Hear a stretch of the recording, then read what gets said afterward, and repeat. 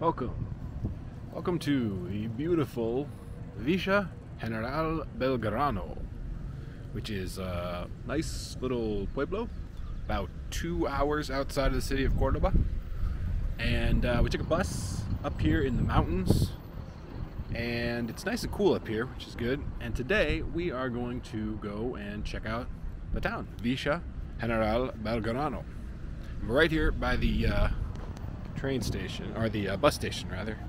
You can see, and the interesting thing about this place, if you look at this large cell phone tower that's actually painted with the colors of Argentina, the Argentine flag, you'll notice that there are little people dancing on there, and they look surprisingly very German, and there's a reason for that. The bus station itself, we can walk by it here, try and get across this street without getting run over by a bus. The bus station itself also looks a little bit German in the architecture, and there's a reason for that, and that's because this is a very German village up here in Argentina, which is interesting. I mean, well, it's interesting for me, and probably interesting for other people who aren't from Argentina. People who are from Argentina, it's probably just like, yeah, there are a lot of little German villages around Argentina, because Argentina actually has a very long history of German immigration, and there are a lot of German villages.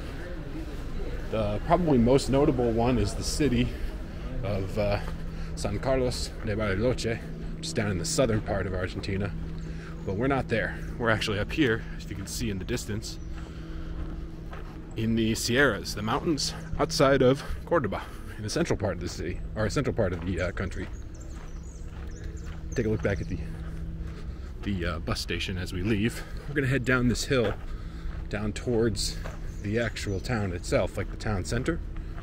But the interesting thing about this place is it was founded by German settlers, but a large proportion of the population was descendants. Oh, here we go.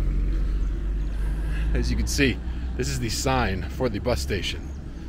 A very German looking man riding a keg with a giant beer in his hand, and yeah, so I'll give you an idea. That gives you an idea of exactly where we are. I'm gonna try and get across this street without getting run over by a Mercedes, also very German. Yeah, look at this building right over here. Right across, there's a hotel, which actually has Swiss flags out in front of it, but you know, Switzerland, it's right next to Germany. They speak German in Switzerland, parts of it. Speak Swiss German. Anyway, getting off topic. So why are we here? We're here because we want to see not only the town itself, but we also want to see a really interesting museum. There's a museum and cultural center. Oh, hey, look at this. There's lovely horses over there. Nice pastoral scene. I mean, if you just ignore all the tour buses over there, but over here, nice pastoral scene, beautiful horses. Oh, look at this. Trying to that's the bus we came in on, literally right there. Okay, well, it was a nice pastoral scene until the bus we came in on decided to drive right through it. That's okay. Look, we're getting off on a tangent. The reason we're here is because A, we want to see the town.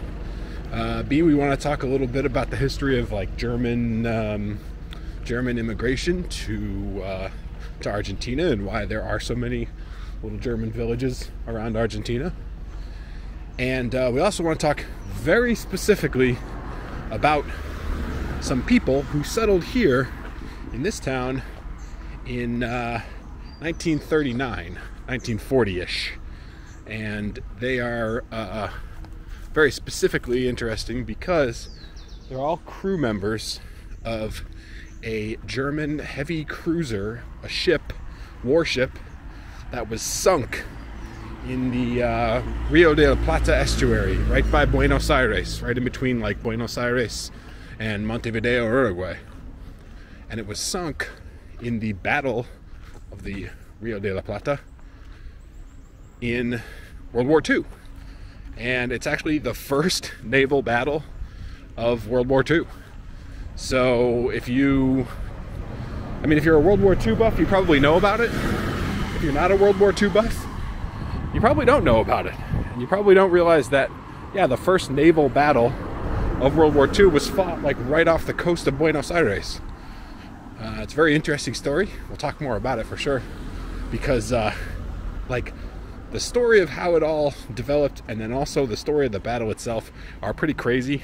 And the aftermath of the battle, just spoiler alert, is that some of the German sailors who were on the German ship that was involved in the battle, they ended up settling here in this village, which was founded by German settlers before then, but they ended up settling here, and they and their descendants became a significant part of the population here in the beautiful town of Villa General Belgrano. Anyway, we're going to walk into the center of the town. We'll show you a little bit more, and as we always do in these situations, well, we're going to try and find a cafe because I want some coffee. And also the museum isn't open for another like hour or so. There's a museum, of course, to the like a cultural center museum, but also has a lot of stuff from the battle of Rio de la Plata, and we want to see that stuff. So this row of buildings right here just looks very, very sort of German. I could see the colors of the German flag on that banner up there on that balcony.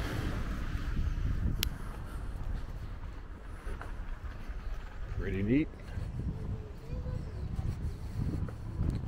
It's wild. It's like German style architecture with Spanish tile roofs. If that doesn't say everything about where we are right now, I don't know what does. Yeah, look at this stuff.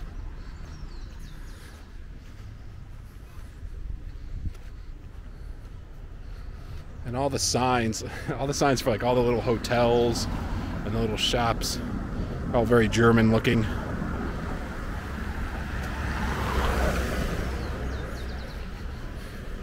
Have a very relatively German looking stray dog right there. Not getting sidetracked. This place looked kind of interesting, but it's not what we want to see. We want to see the rest of the town here, and we want to find a cafe, and then we want to go check out that museum, because honestly I am kind of like a World War II buff, and I am really interested because I even though I have like learned a lot about World War II, I had no idea about the Battle of the Rio de la Plata, the Battle of the River Plate. Look at this little pedestrian walk through here. Wow. Very. Now, a lot of this stuff around here is closed. Now, we have come. Well, it looks like it's closed. The thing is we came here, we're filming on the day before New Year's Eve. So, I think some of these things might be closed. I imagine the like shops, yeah, like this place, food shop, selling all this stuff, these are going to be open. But the stuff like a kinesiologist and physical therapist and occupational therapist, that's probably going to be closed. The kind of officey, businessy stuff, the dentist's office here, orthodontist, they're going to be closed. But I feel like the important stuff, like the places that sell food and coffee, those are going to be open. And I'm hoping that the museum is open too. See, the thing about this is we did this sort of the way we always do things around here, with not a lot of preparation. I basically did a little bit of research on the oh, you know what? I believe we've hit a dead end here. Well, let's walk back out. Did a little bit of research on the town and the history. Did absolutely no checking ahead to see if the museum was going to be open, other than just like looking on the Google Maps page and seeing what the hours are. Normal hours, yeah, it's going to be open. Given that it is the day before New Year's Eve, maybe, maybe not. Who knows? We're going to check it out anyway. Either way, if it is open, because it's a Saturday, it's only going to be opened up in the afternoon, like 1 o'clock. And it's about noon right now. So we can walk around the town a little more. We can find a coffee. We can find the actual visitor center, which I've seen pictures of, and it is really cool. Very cool looking building, very German looking. And the thing about these like German villages in Argentina that I have read is that there are a lot of things about them that will seem like very sort of old German. The architecture, to be like older style architecture, the traditions, and some of the things that they do here, even the language that some of the German Argentines speak is sort of like an older form of German, because this is like an isolated community that has been a diaspora separated from Germany for so many years, that sort of developed on its own, which I always think is super interesting with diasporas. But it is said that you can still hear people speaking German around here, and here we are. Like, this looks like a major intersection here. Turn it around and see. There's all these nice shops along here. There is the Fritz Franz little bar over here. Cerveza artesanal. So they got nice beer, good beer in there. And oh, down there, here, let's take a look here. This is actually where they have a Oktoberfest celebration here every year. And of course, we are here not in October. If we were here in October, this place, it's pretty relatively crowded right now with tourists. But man, if we were here in October, oh, this place would be absolutely packed, like packed with tourists. But let's just go over real quick and see where they usually hold the Oktoberfest, because I can see the sign at the end of the street here. It says Oktoberfest. And maybe we can take a look. It's probably, I think there's like a little plaza down at the end of the street here where they have Oktoberfest normally. As you can see, lots of car traffic up here. This guy working hard, directing traffic. That, I gotta tell you, directing traffic in the middle of a place like this, not at all what I would want to be doing. So, hats off to that gentleman. He's doing the Lord's work.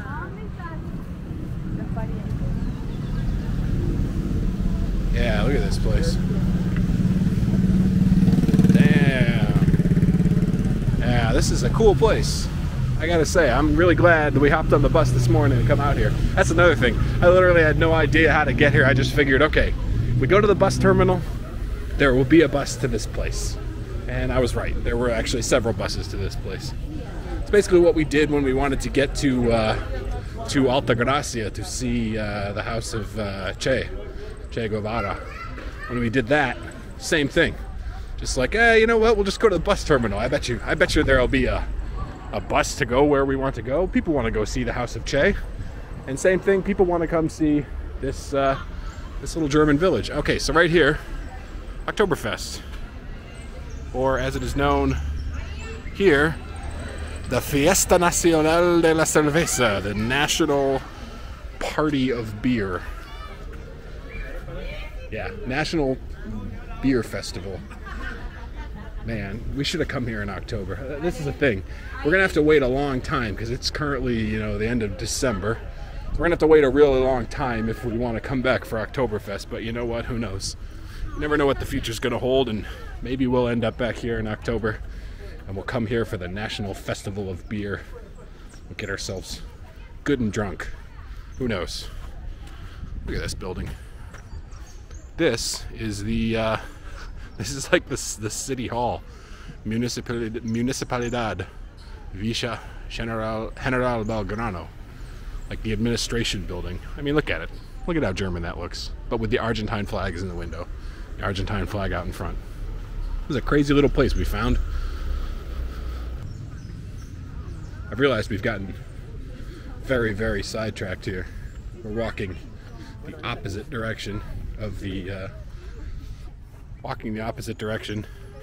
away from the visitor center. Look at this guy. Look at this happy dude standing on a keg with his dachshund and his beer and his giant mustache. Yeah, this is basically looks like a German Disneyland. This is like the Germany part of Epcot Center, but more authentic because it actually was founded by German settlers. So, you know, and not by like Walt Disney. Villa General Belgrano, Oktoberfest, Argentina. So this is where they have Oktoberfest, in this plaza right here. I mean, imagine it with just absolutely packed to the brim with hammered Argentines drinking beer and trying to sing stuff in German. Man, it honestly would be a lot of fun. I seriously think maybe we should try and come back here in October, but October's a long way away. We missed it by just a couple of months here. Much more peaceful now than it would be in October, I imagine. All right, you know what? We've gotten sidetracked long enough. Ambulance just tried to roll through here, man. Whew. Imagine having to be an ambulance driver driving through this place with these narrow streets. So much traffic. Anyway, out in the distance there, we're at the back at the edge of the plaza here. You can see our friend there directing traffic again, same place. But out there in the distance, that spire, that is, I believe, the visitors center. So let's go walk over there. One, because I want to see like if they got anything good inside, but also because I want to see the building. I mean, look at it from back here. You can see how crazy that building looks, and I want to see it up close. So.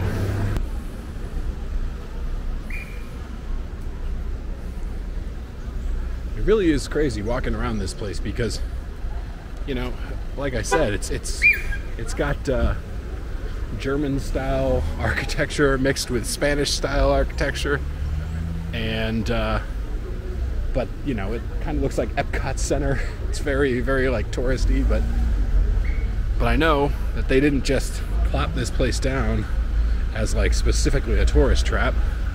It has a whole history. It really was founded by German settlers, you know. So while a lot of this does look a little almost like manufactured, you know, to look German, and I'm sure a lot of it was, you know, because it is a tourist attraction. But I mean, just knowing that the history is there behind it is kind of cool.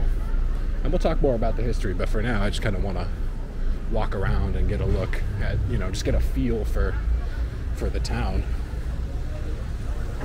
This place looks awesome. Wolfie. Nice restaurant with like outdoor seating, very nice. Hey, and there's Wolfie himself and his Fraulein.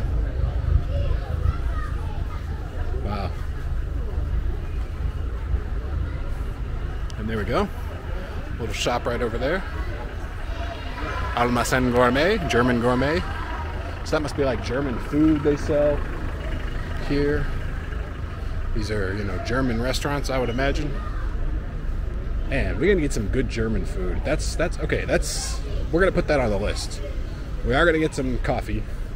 We are gonna go visit that museum I was talking about, and we're also gonna try and get some German food. Maybe we can get like a giant pork knuckle or something. That'd be fun. Pork knuckle and a big beer. So we have till, like I said, it's just afternoon right now. The museum opens at 1, and our return bus ticket is for 6:30. So we got plenty of time to explore, take a look around. Oh, and here we are. So this is the visitor center I was telling you about. The gigantic, crazy, German-inspired visitor center. Now, the thing about this is, like I said, because this actually was founded by German settlers, and there's a lot of history, I don't know exactly what here is like actual old historical building that was built by the German settlers before this became a huge tourist attraction, and then like what, you know, is just touristy stuff that was built recently and made to look like German tourist attraction stuff. Who knows? I'll try and back up a little bit here. Get out of everybody's way. I mean, look at this thing. I'm hoping that this thing was built, you know, before. It looks a little bit older. I'm gonna go ahead and say, even before I know for sure, that this thing was built before. Just so as not to leave you all in suspense, this is what is inside that big building, the visitor center. It's like a theater with a stage and these little kiosks, except it's all closed up. Nothing's going on. All the chairs are stacked over there in the corner. Yeah, I don't know. Maybe they have like, I imagine they have shows and performances and stuff in here. Probably like German music and maybe some like dancing. Argentines love to dance, so I'm sure there's some sort of dancing going on. They have these lights strung across. It's really cool in here, but yeah, there's nothing going on right now, so I think now's the time that we go like back out into the town part and we find ourselves a cafe. I noticed like right across the street from this place there was what looked like a collection of restaurants, and I'm imagining there's a cafe in one of them. Somewhere along this street there's got to be. I mean, look at this. Right across there. That looks very cafe-like.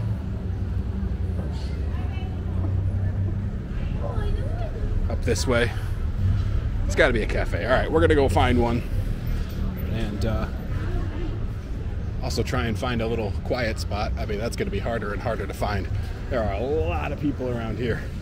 But we'll find a little quiet spot to sort of hang out and talk more about the Battle of the Rio de la Plata.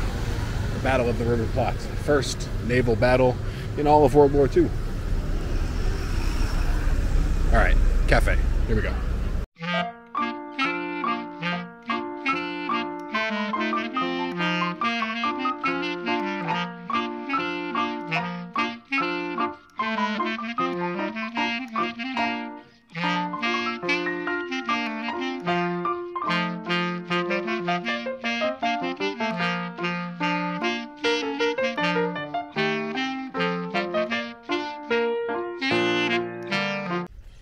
So we made it to the museum. It's up here at the top of this hill. Check out this view from the top of the hill. Look at this. The sun has come out. The clouds have parted and it's getting sunny now, which is beautiful. Beautiful blue sky. The mountains out there. Very, very beautiful. I can tell why German settlers wanted to settle here. It's not a bad place to settle. Before we go into the museum though, I've spied a lovely bench. Look at that bench. Nice bench next to a rock in the shade. We can sit down and we can talk finally about the Battle of the River Plate, or River Plate, Rio de la Plata. So when World War II kicked off, September 1st, 1939, when Germany invaded Poland, there was already a German heavy cruiser called the Admiral Graf Spee. It was already in the Atlantic. They had sort of anticipated that they were going to start a war, and the Graf Spee Admiral Graf Spee's mission was to, interdict merchant ships shipping stuff from the Americas over to Europe. And for a few months, they were very successful at their mission. They sank 9 merchant ships. The captain, Hans Langsdorff, he was rather successful in sinking merchant ships, and also apparently not so bad of a guy, because he actually made sure to take the merchant crew of all the merchant ships on board his own ship before he sank them. So he sank 9 merchant ships without any loss of life, which is interesting and kind of gentlemanly of him. But nonetheless, he had sank a bunch of merchant ships, so much so that the British, they put together a naval task force in order to specifically interdict that one ship, the Admiral Graf Spee. Anyway, so he had bounced all over the Atlantic, sinking merchant ships, actually sailed around the southern tip of Africa and sank a couple of ships over in the Indian Ocean, and then had sailed back. The British had a pretty good idea of where he was going to be, and they thought that he would end up down in South America off the coast of Argentina, because that's where the shipping lanes, there was the most traffic. So it's a place where he would be able to do the most damage in one specific place. And they were right.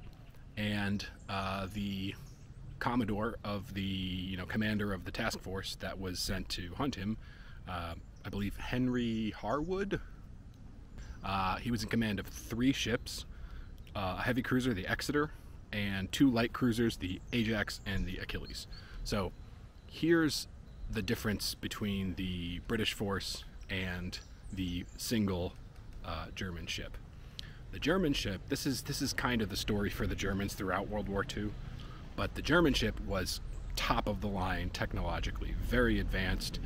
It ran on diesel fuel, which was very new at the time. Most ships in fleets were running still on coal, steam engines.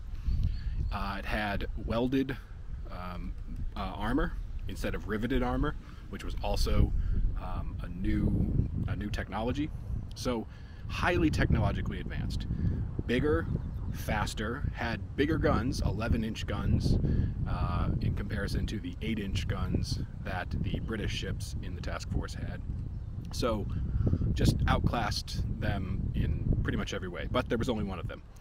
And or at least in this battle, there were 2 others of the same class made, but they were off doing other things.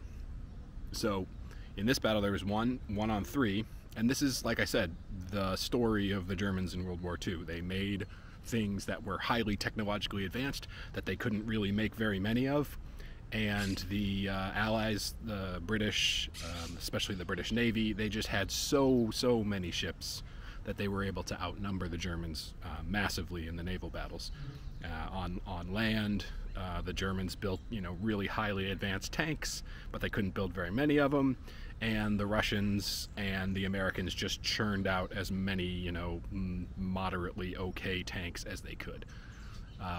And we all know how World War II ended, so we all know how that worked out for the Germans. But this battle actually reminds me a lot of a future battle, much more famous, the German battleship Bismarck, which was also at the time this massively technologically advanced, bigger, stronger, faster, bigger guns, outgunned absolutely everything on the sea, and was ultimately destroyed the same way as the Admiral Graf Spee was.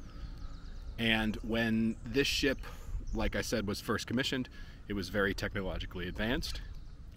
But in this battle, specifically in this battle, it was in a very poor strategic position, in that they were, all the way over off the coast of Argentina by themselves, having to fight against 3 British ships, even though they were, they outgunned those British ships. The British also had the home fleet and a lot of other ships in the Atlantic Ocean. So essentially, the Germans, their navy was much smaller than the British. They didn't have a lot of ships out in the Atlantic, and all the British needed to do in this battle was to damage the Graf Spee enough that it would have to try and make its way back to Germany. So essentially, if they damaged it enough that it wouldn't be able to make its way back to Germany and have to fight its way back across the Atlantic Ocean and fight its way, you know, all the way back to Germany, past all of the other British ships, then they won the battle. Now, the Germans, in order to win the battle, would have to destroy or disable all 3 of those ships, the British ships, as well as any reinforcements that were going to show up. So strategically, they were actually quite outmatched, the Germans, in this battle. At the beginning of the battle, Langsdorff and the Graf Spee were already sort of at the strategic disadvantage, but they also were at a tactical disadvantage because they mistakenly identified the 2 light cruisers, Ajax and Achilles, as destroyers. They thought that they were destroyers, which are smaller than cruisers, that were guarding a merchant convoy, which is a big, juicy target. But they were, you know, basically their mission was to go after merchant convoys. So they sailed in, and by the time they were close enough to realize that they weren't destroyers, that they were 2 light cruisers accompanied by a heavy cruiser, they were basically already in the fight, and they had to commit. And the second kind of tactical mistake that Langsdorff and the Graf Spee made was they could have stayed out of range because they had the bigger guns, longer range, and they could have ranged and fired, you know, constantly trying to stay out of range of the British guns, but they didn't, because Langsdorff's decision was, because he had a diesel engines and the British all had steam engines, it would take the British time to stoke the fires and get their engines up to full speed. And his thought was he could get in quickly and destroy or disable them before they were able to do that. Unfortunately for him and the Graf Spee, he was not able to do that. And the British had actually planned for this specific encounter, this type of encounter, an encounter of British ships that were slower and outgunned by a German ship. And the reason they had started planning for it was because... Oh, there's a spider crawling on me. Anyway, the reason they had started planning for it was because during the coronation of King George VI, there was a naval review, basically. A bunch of navies from different countries put forth a ship or 2 and sailed them past so that the king could see them all. It's a thing that they did back then, I guess. And the Graf Spee was the ship that they sailed. So the British already knew about it. They knew about its capabilities, and they had planned specifically for it. And the plan was basically attack it head on with multiple ships from both sides, so that the Graf Spee would have to split its fire between the different ships and couldn't focus on one ship specifically. Constantly stay moving and attempt to hit it from different sides. And that's what they did. And there were the Exeter, the heavy cruiser, took significant damage. The Achilles and the Ajax also took damage, not as significant as the Exeter. But the Exeter got one very lucky shot in, and the round that it fired penetrated the hull of the Graf Spee and critically damaged their fuel system, to a point where they really were only going to have like 16 hours worth of fuel left, which is not enough fuel for them to continue fighting. It's not enough fuel for them to get back across the Atlantic without any kind of significant repairs to the fuel system. So even though the Exeter was severely damaged, the Ajax and the Achilles were damaged, and the Graf Spee was only really sort of minorly damaged other than that fuel system damage, that was it for him. That ship was doomed, basically. There's no friendly ports around there. The only port they could find to drop anchor was in either Argentina or Uruguay, both of which were neutral countries. So they dropped anchor in Montevideo, Uruguay, in the port. And here's where things get actually kind of interesting, because at that point, it's a neutral country, and there are rules in the Hague Convention of how navies can interact with neutral countries and neutral ports. And one of the things is they're not allowed to stay in a port more than like 24 hours. They're also not allowed to leave the port unless if a merchant ship of the enemy navy has sailed from that port within the past 24 hours, they're not allowed to leave that port, because they didn't want ships sitting in neutral ports, just waiting for merchant ships of their enemies to leave and then go after them out in the sea.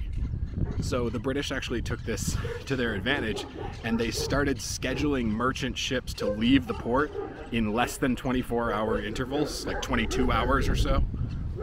Even if they weren't fully loaded or weren't scheduled to leave. So basically they pinned, because of the rules of the Hague Convention, they pinned the Graf Spee in port.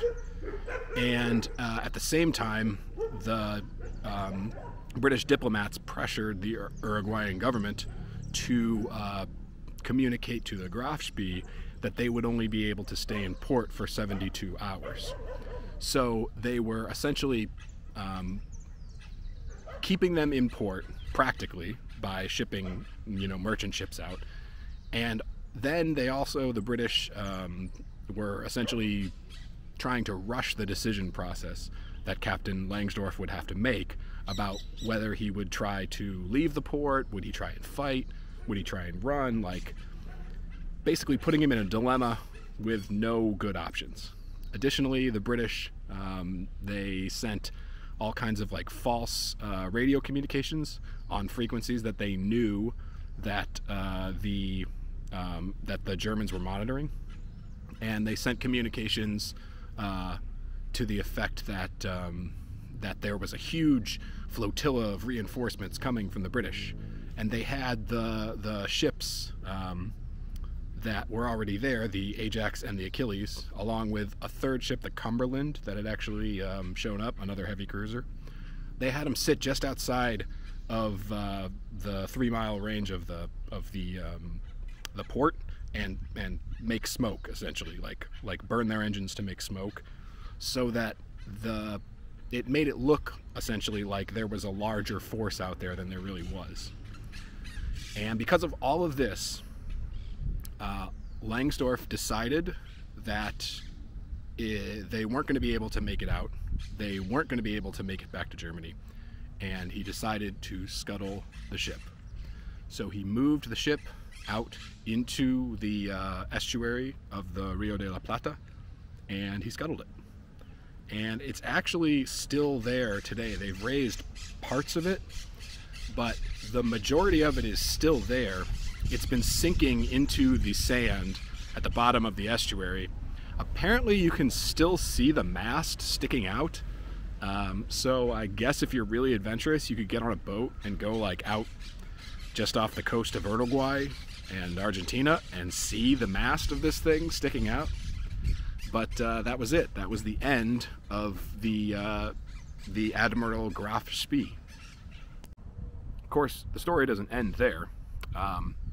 3 days after the sinking, Langsdorff unalived himself, and at his funeral, actually, there were British sailors and commanders that were at his funeral in Uruguay, because of, I guess, how much of a gentleman he was and how much they respected him for his naval prowess, and probably also for like not killing all those merchant sailors and allowing them to, come aboard his ship and live, even though he sank their ships.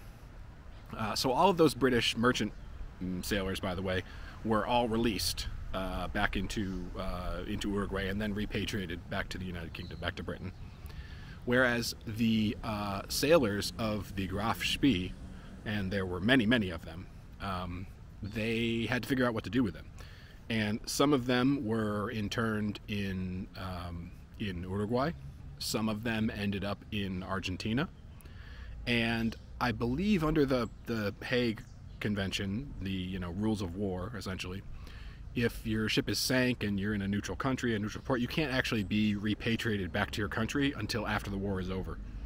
So they were sort of stuck, and 130 of them decided to, or were sent to Argentina, and they ended up here in beautiful Villa General Belgrano, which, like I said, was already a German settlement.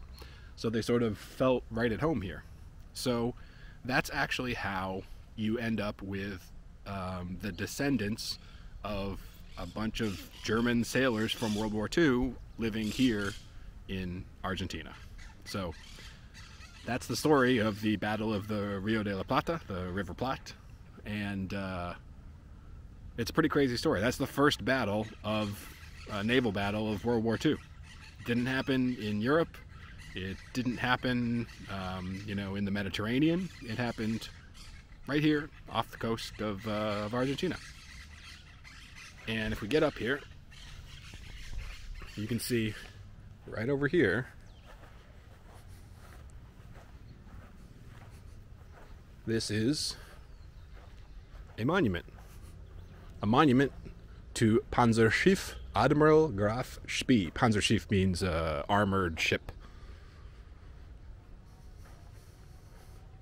And there it is, Captain Zursee und Kommandant Hans Langsdorff. And then these are also the sailors who died. I believe there were 36 of them that died.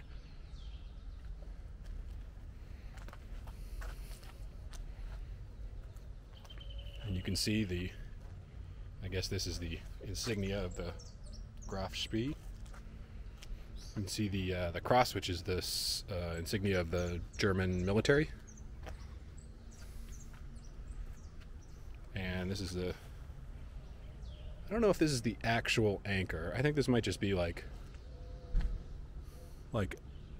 an anchor. This looks like it's much too small to be an anchor for a ship that size. So maybe it is.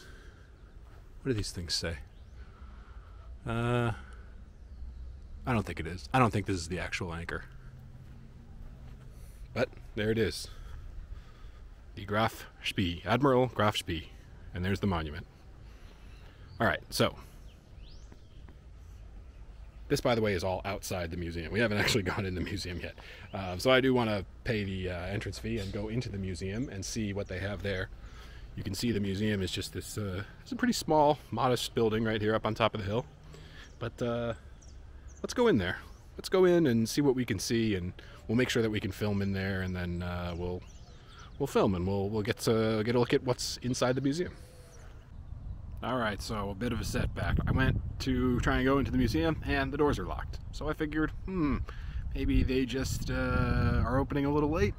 So I called their number, and the phone rang and rang, and I actually heard the phone ring inside the building as well, which means they are actually closed today. So we may have taken a 2-hour bus trip for, well, not nothing, because we got to see the town, and we got to see the monument out here, and we got to talk about the very interesting Battle of the Rio de la Plata. So it's disappointing that the museum wasn't open. Maybe we'll get back here someday, and maybe we'll be able to go into that museum. But I remember now that we added something else to our list of missions, and that was we wanted to find some German food. And I think we might go back to that Fritz and Franz, or whatever it was, beer house. I'm sure there's German food there, and I'm sure there's German food in a bunch of restaurants down here. And we're gonna add another thing, since we struck out at the museum. We're gonna add another mission to our list of missions, and that is day drinking. Hooray! Okay, so we're gonna go get some German food, we're gonna do some day drinking, and yeah, I'll check in with you. I mean, I don't know what else we're gonna do. It's like 2 o'clock in the afternoon, and our bus doesn't leave back to the city until like 6:30. So I don't know. I feel like day drinking is in order at this point. I feel like that's kind of what we have to do, right? I mean, otherwise it's just going to be sitting down here you know, with a bunch of tourists. I mean, which I'm going to be doing anyway. But if I'm going to be doing that anyway, I kind of want to be a little drunk. So, day drinking it is.